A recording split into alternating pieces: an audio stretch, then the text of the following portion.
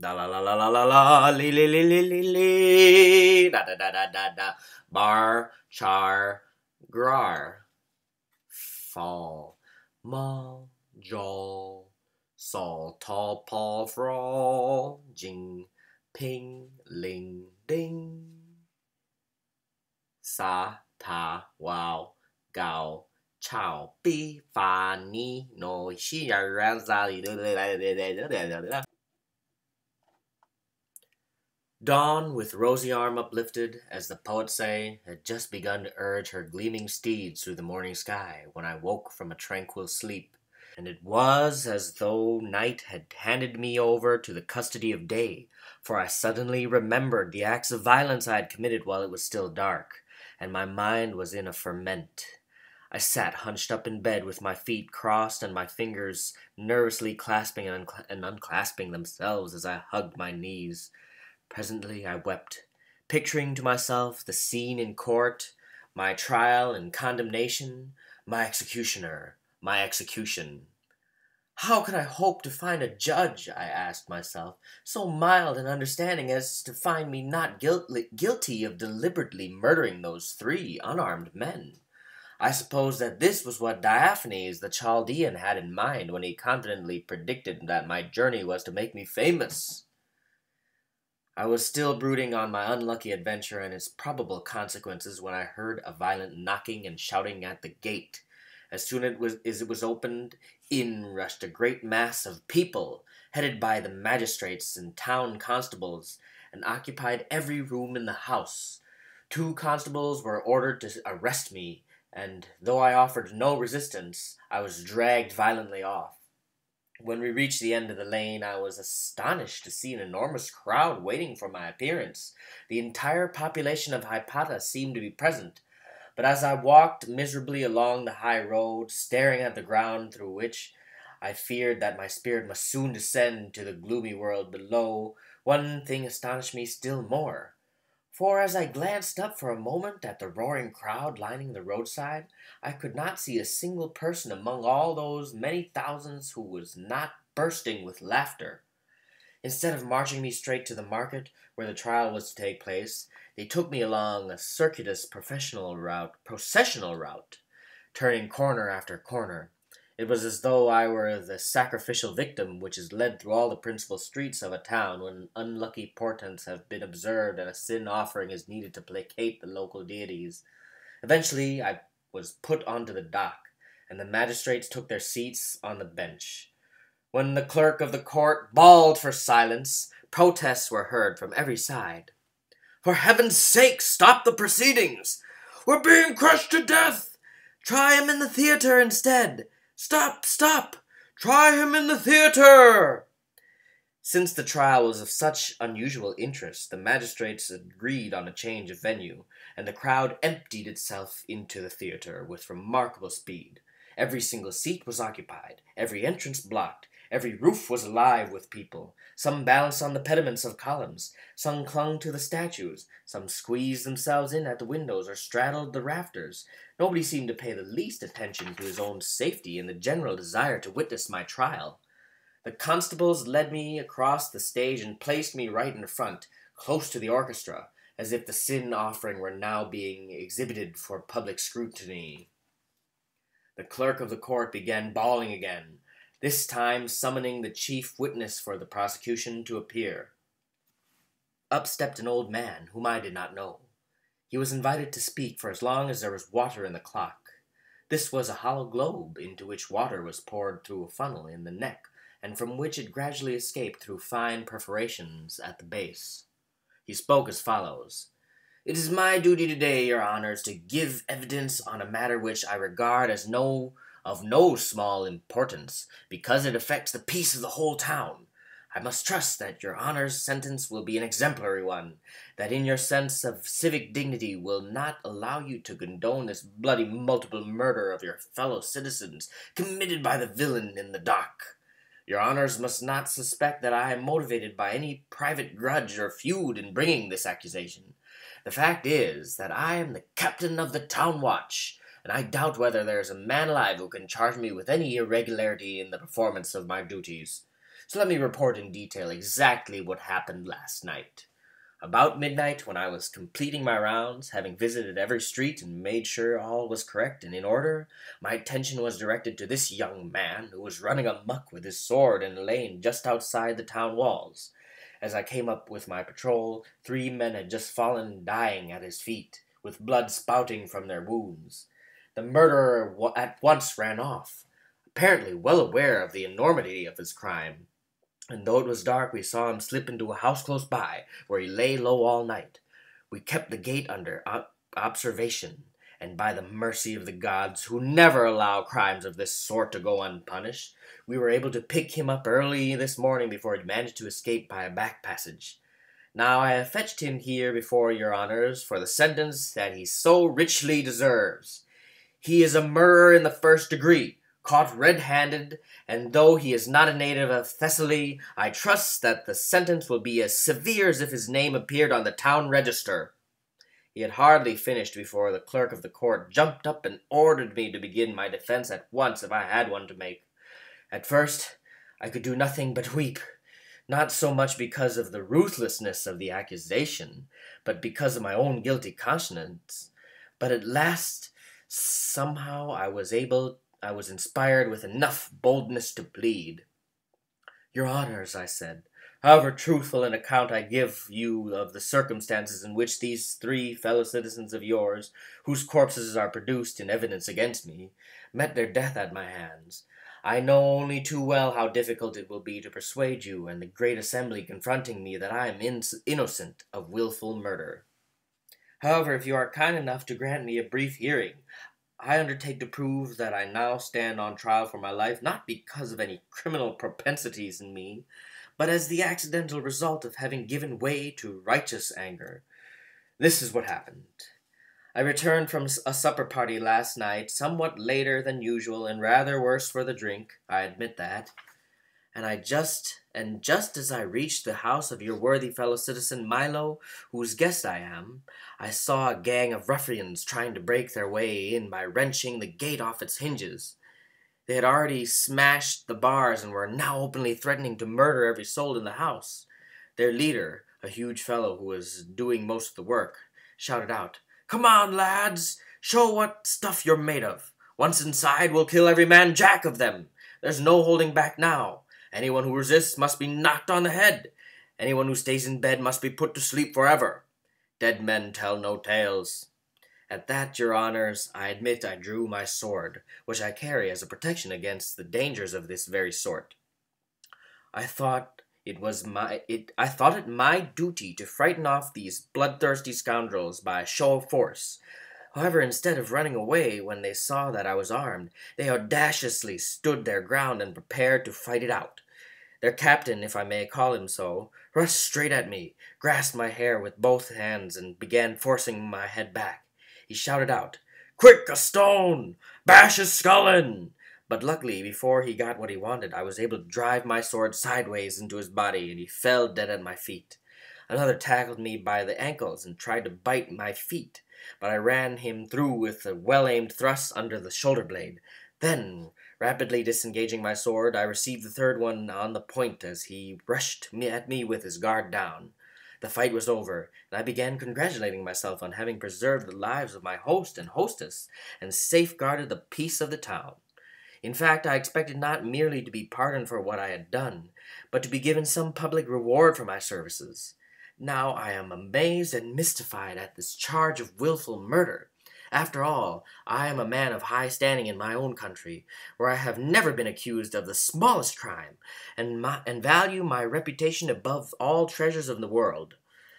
Nobody in the entire theater can prove that before last night I had the slightest quarrel with those wicked wretches, or that I was even acquainted with any of them. If I am charged with highway robbery, let the prosecution show you one single article which I am alleged to have taken from their dead bodies. I plead guilty to justifiable homicide alone. I burst into tears again, and stretching out my hands in a gesture of supplication, I appealed to the humanity of the audience. I begged them by all they held most dear to show me mercy. When I thought that my tears and undeniable misery must have created a favorable impression, I called upon the all-seeing eyes of justice and the sun himself to declare my innocence before a full council of the blessed gods. At last I dared to raise my head a little. To my consternation, the whole audience was tittering with suppressed merriment. The whole audience, except Milo, my kind host, my friend, my protector who, seated well in front, was unashamedly gasping and crying for laughter. I thought, merciful heavens, has he no heart? Has he no conscience? I save his house from robbery, I save him and his family from assassination, yet when I stand here in the dock on a capital charge, he won't raise a finger to save me. He just sits and cackles with brutal laughter at the prospect of my death. Meanwhile, a young woman in deep mourning, with a baby at her breast, came hurrying down the central aisle, followed by an old hag dressed in filthy rags. Both were lamenting at the top of their voices, and waving olive branches to show they were suppliants. They climbed up on the stage, and bending over the bench on which the 3 corpses lay covered with a sheet, beat their breasts and howled dismally. The hag screeched, "Your honors! I appeal to you in the name of pity. I appeal to you in the name of conscience. These 5 young men had a mother, a poor widow. She demands vengeance for their brutal murder and will take no denial."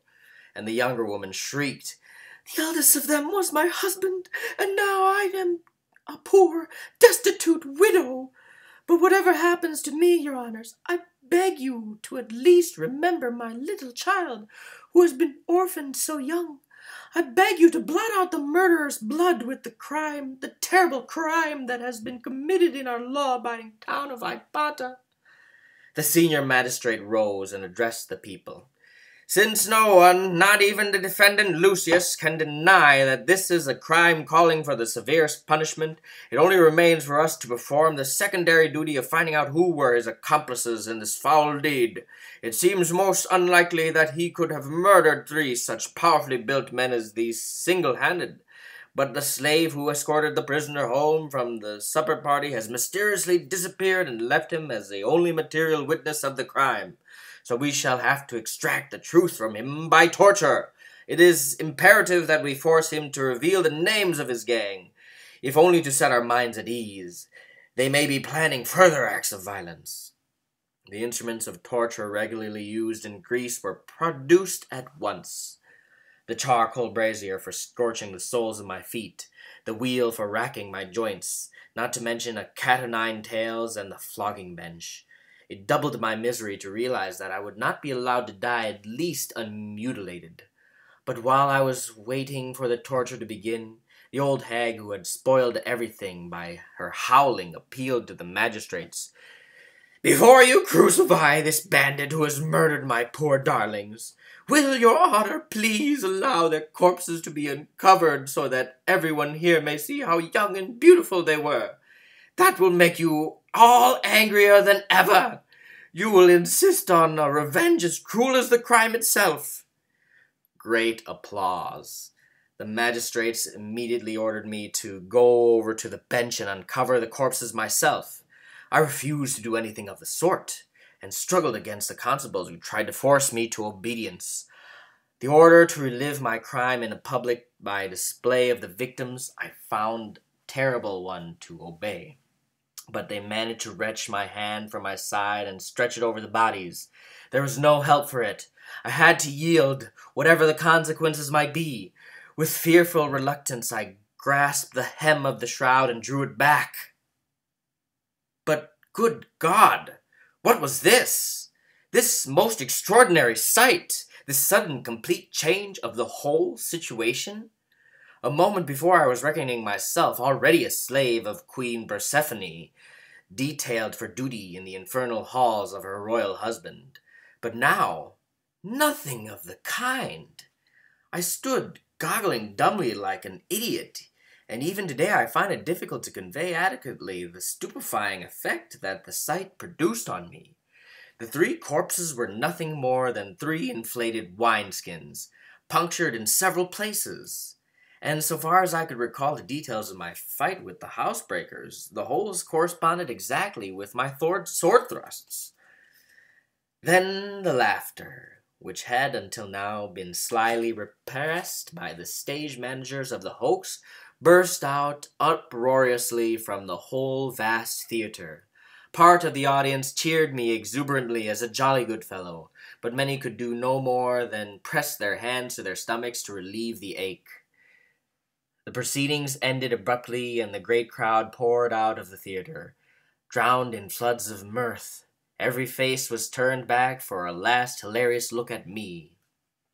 From the moment that I pulled back the shroud, I had been standing there as stiff and cold as stone, exactly as if I had been one of the marble columns that supported the roof. And my soul had not yet floated back from the shadows of death, when my host Milo came up with a gentle insistence, drew me away with him.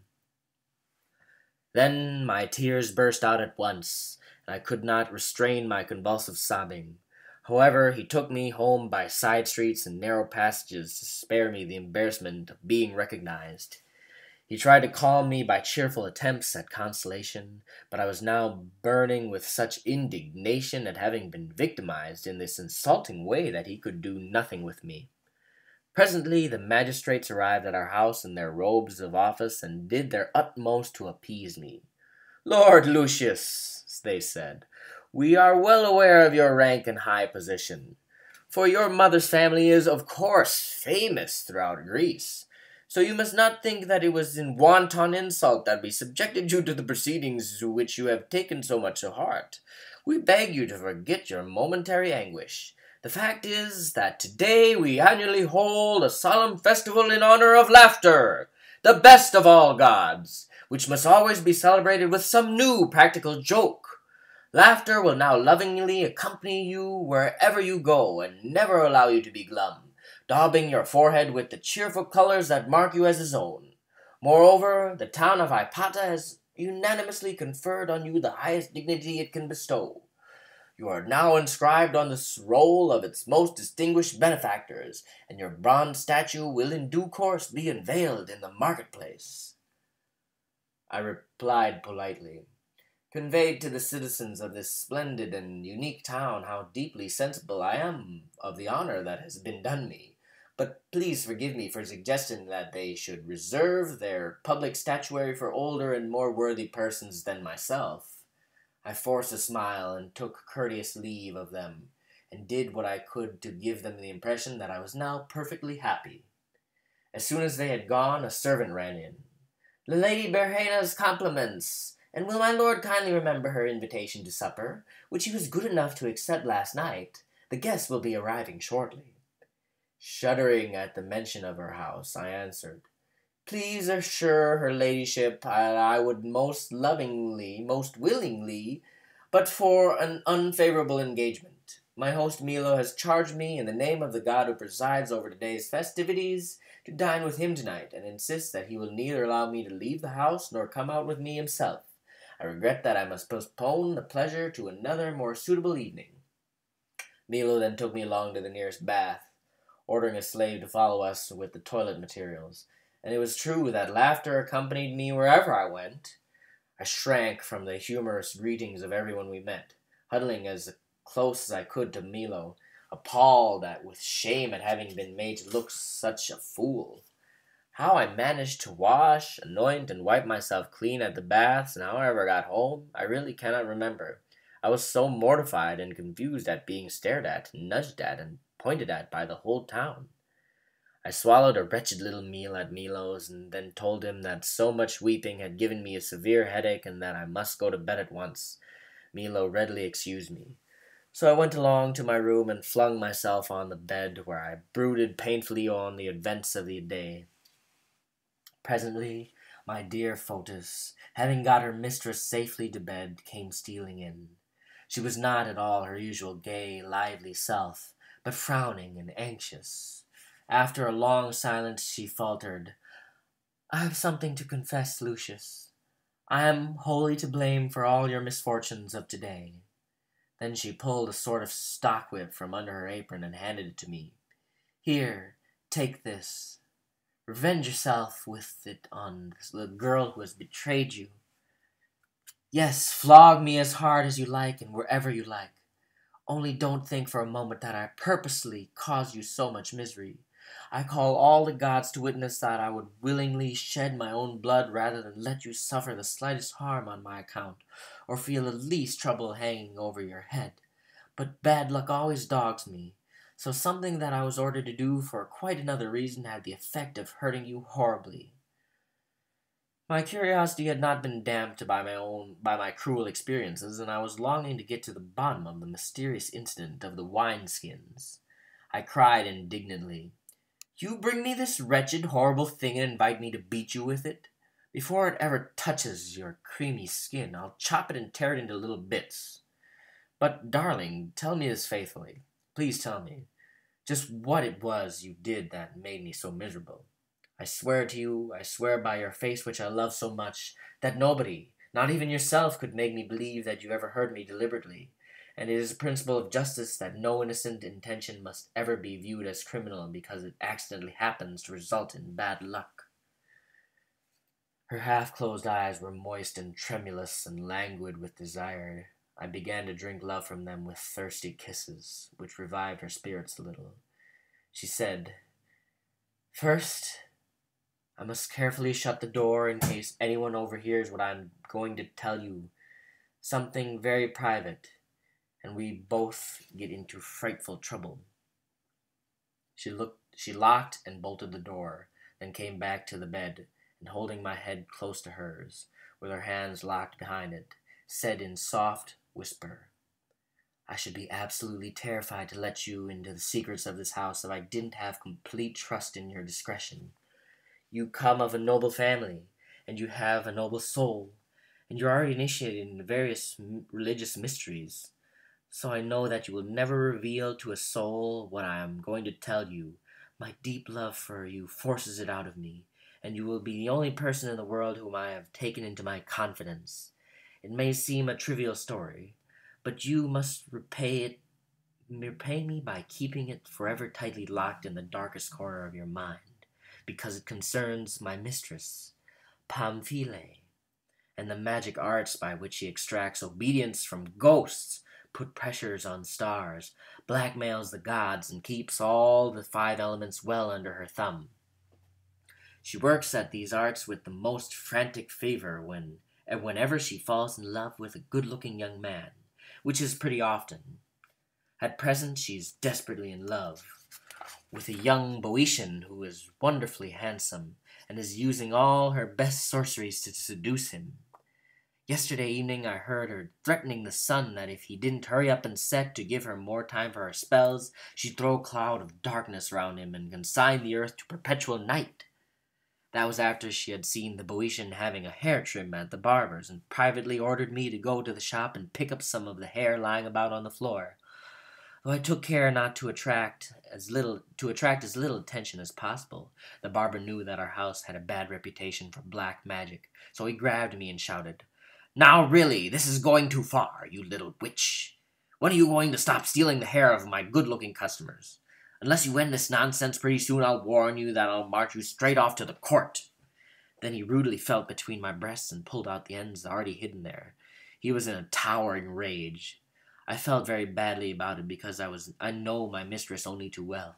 Whenever she gets crossed like this, she flies into a vile temper and gives me a savage beating. I wondered, shall I run away? But as soon as I thought of you, I decided to do nothing of the sort. I walked gloomily home as I saw a man with a pair of shears trimming the hair from some goat skins. They were hanging in front of the shop, tightly tied at the necks and well blown up.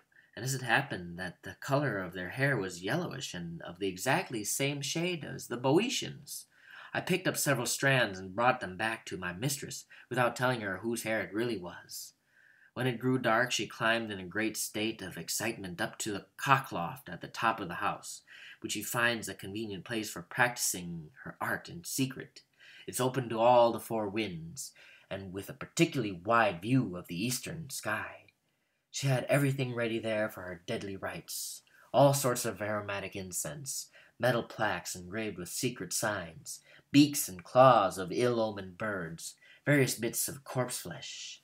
In one place she arranged the noses and fingers of crucified men, in another the nails that had been driven through their palms and ankles, with bits of flesh still sticking to them.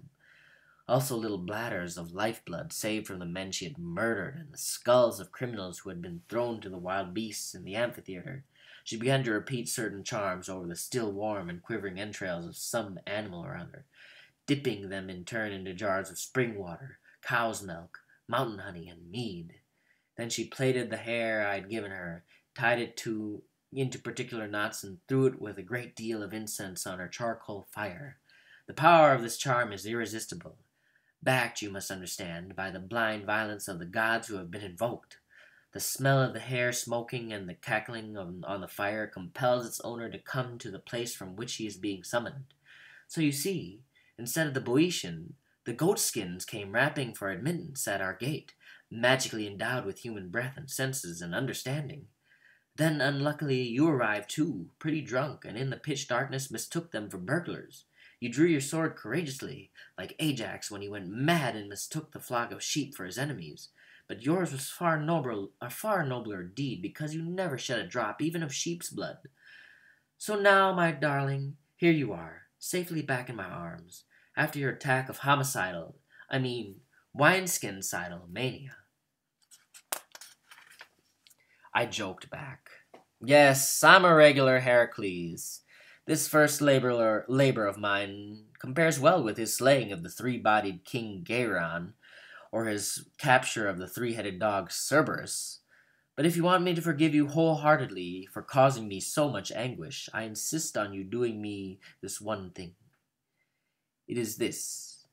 I want to be secretly present when your mistress invokes the infernal gods, and especially when she makes use of her supernatural powers to change herself into some animal.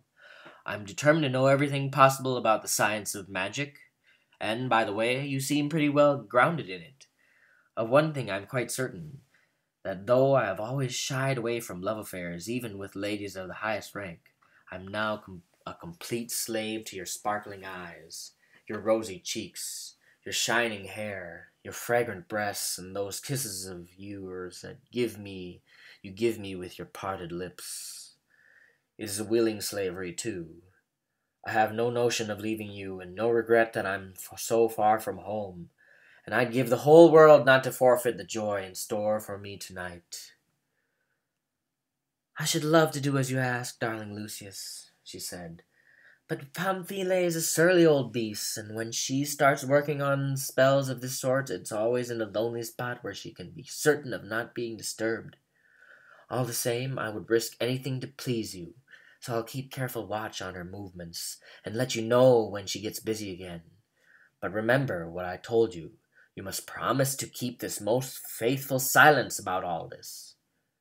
Before we had quite finished discussing my plan, a sudden wave of longing swept over both of us. We pulled off our clothes and rushed naked together in Dionysian fury, and when I was nearly worn out by the natural consummation of my desire, she tempted me to make love to her as though she were a boy, so that when, after long hours of wakefulness, we finally dropped off to sleep, it was broad daylight before we felt like getting up again.